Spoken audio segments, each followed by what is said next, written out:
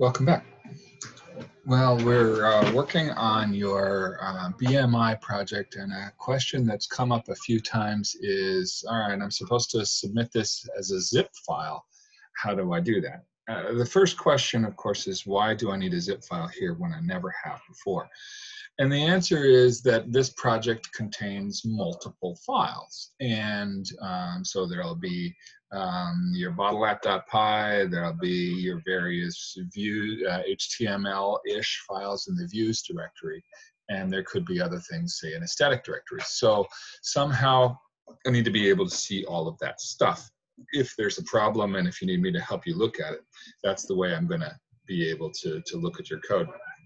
The other thing is this: in a server-side environment, you don't show the code. Now, normally you've been passing me the Python code. I can see the code and I can look. If there's problems, I can help you.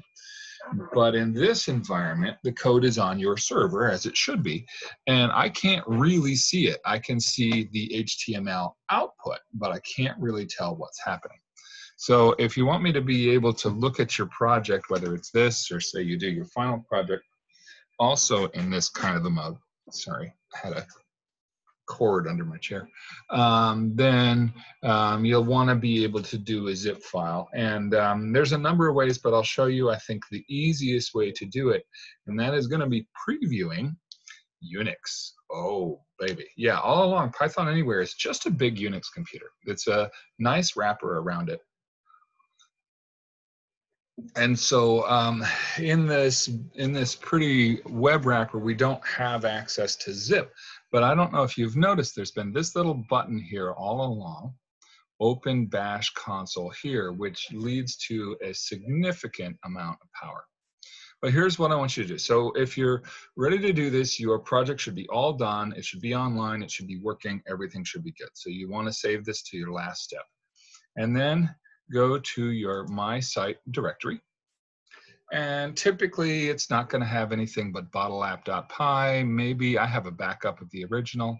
And you'll probably have a static and a views directory. You'll certainly have a views directory. You may have a static directory. Okay, so that's fine. That's fine. What we want to do is we want to create a zip file that contains both of these files as well as these directories and their contents. So we need to preserve the directory structure. And that's not a difficult thing, but you have to kind of know how to do it. And it's not possible just through this web interface. But Open Bash Console, that's a powerful thing. This is opening up the Linux command line shell. Now, some of you may have used something like this, or maybe you used DOS way back in the day. This is similar, but quite a bit more powerful. If you take 240, the first session, we talk about how to get around. But I'm just going to show you a couple commands now just so you can see what's happening. ls is the list command. And that's showing me that I have bottle-app.py, bottle-app-backup.py, static, and views. Great, that's what I want. Now on the command line, you have to kind of know what you're doing, but once you do, things are quite easy. So there is a command called zip built into most versions of Unix. So I'm going to go zip. And then the next thing that it generally needs is the name of the file to create, which in this case will probably be something like bmi.zip. And then what goes into the zip file, typically it's something like that. So this command would create bmi.zip in the current directory, and it'll put all of the files in it. That's great, but that's not exactly what I want right now. What I want is it to create a zip file containing my Python file and these two directories. So we'll do a variation. Zip-r means go recursively into the directories that I tell you to use.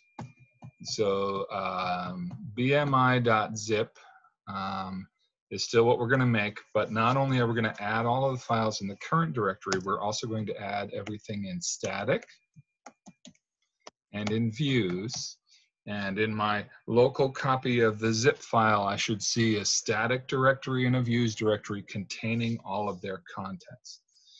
Okay, so we'll hit enter and hopefully we'll see, great, super. It's putting everything in there just like we want. It's compressing it a bit. If I do another ls, I'll see bmi.zip. Okay, that's pretty great. All right, so now you can go back to your regular scheduled file system. And you should see here in my site, bmi.zip. You can download that. I've already done it once, but that's fine. And then when you open it on your local machine, you'll see the .py file, the views directory containing what it should, the static directory containing what it should. And then that's the file you can submit through Canvas. Does that make sense? Okay, so that's what you're going to do. You take this, download it to your desktop or whatever, and then upload to Canvas, and you're good to go. If you make changes in your project, you should update the zip file so we have the most recent version. That's just how we help you. All right, hope this helps. See you later.